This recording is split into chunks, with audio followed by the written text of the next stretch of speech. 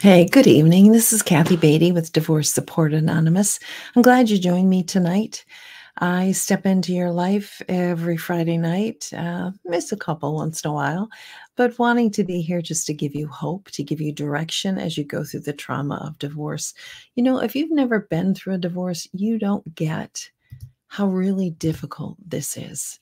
This is a trauma. It's a trauma of the heart, of your emotions, of your spirit, and it breaks you physically and in every sense of the word.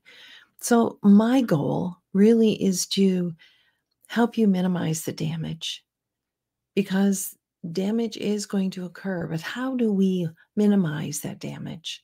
And tonight's topic is really important, especially in light of a conversation I just had, an email with someone recently whose church was not supporting her as she goes through this divorce.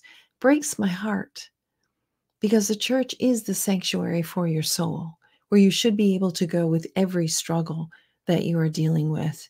And it's my goal as I work in the church that I am the church, that this is the church in action, taking those who are broken and providing for them hope and structure and direction.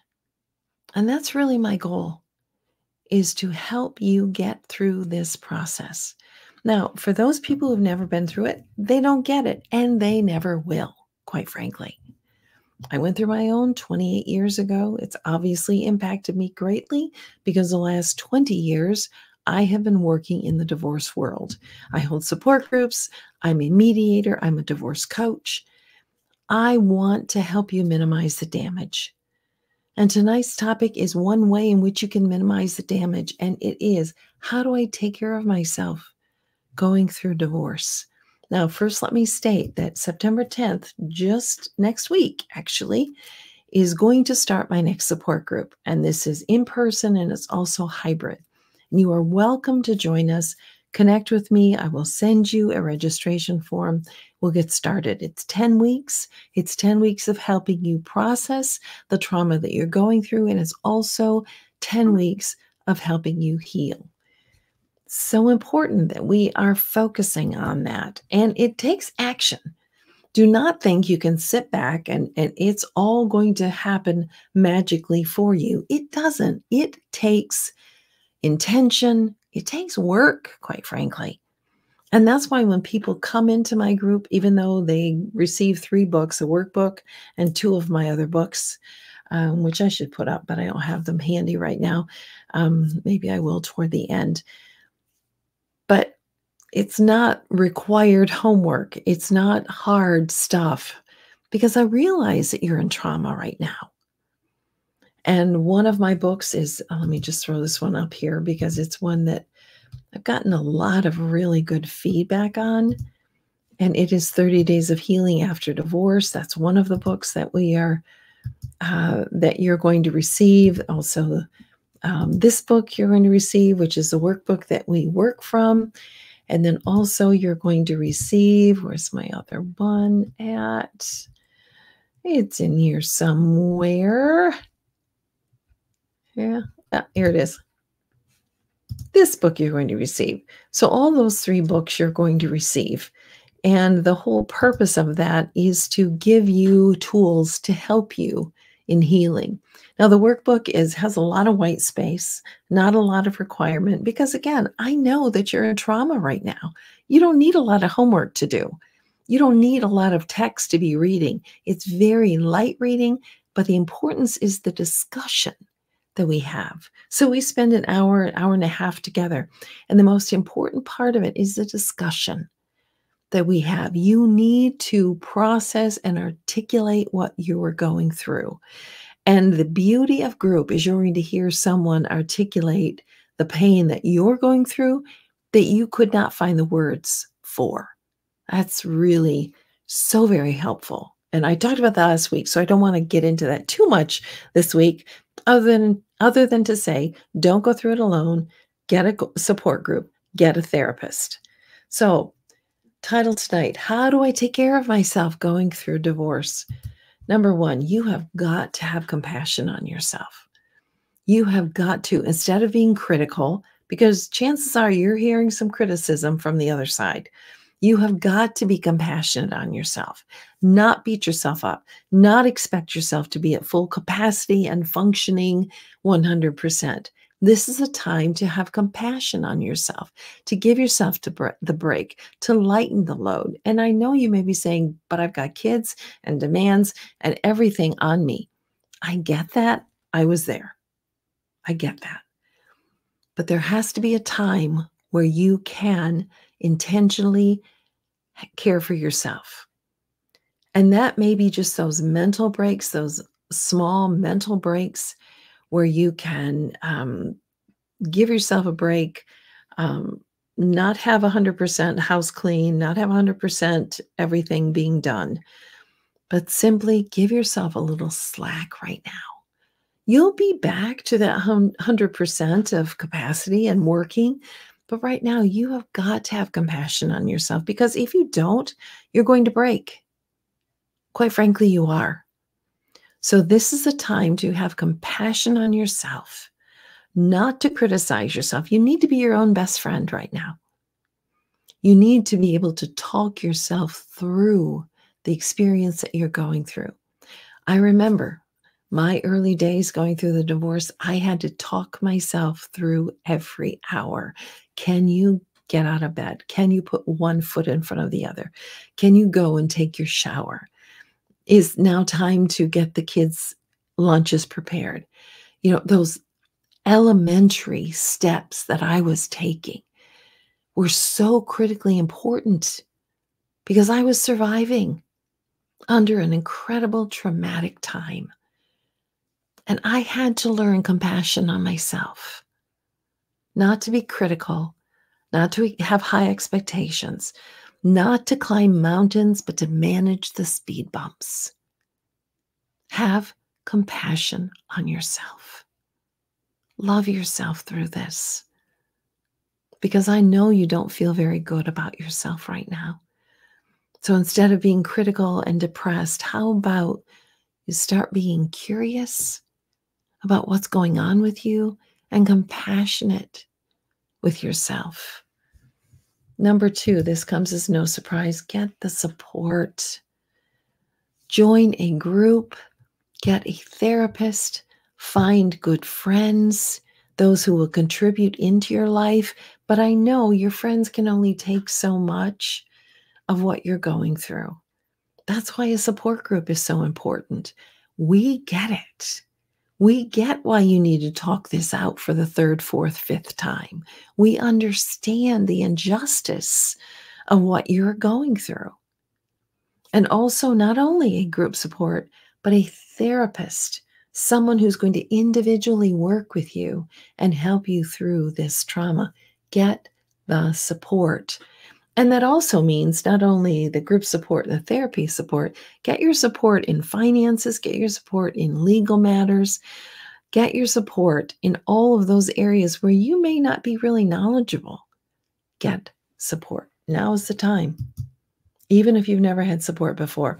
And I will tell you, I've had people in my groups who you would think, well, they don't need support. They don't need help. I've had CEOs, I've had attorneys, I've had doctors, I've had therapists, I've had all these different powerful positions. And yet they were smart enough to realize, I can't do this on my own. I've never been in this area before. I need support. And they were brave enough to step in to my group. Get the support you need. Number 3 is don't look too far down the road. I say this in every group because it will simply paralyze you. You have all these things, this long list of things to worry about, to take care of. I get it. But you have got to pull back your vision. And you've got to say, what do I need to do today? What is important that I do today?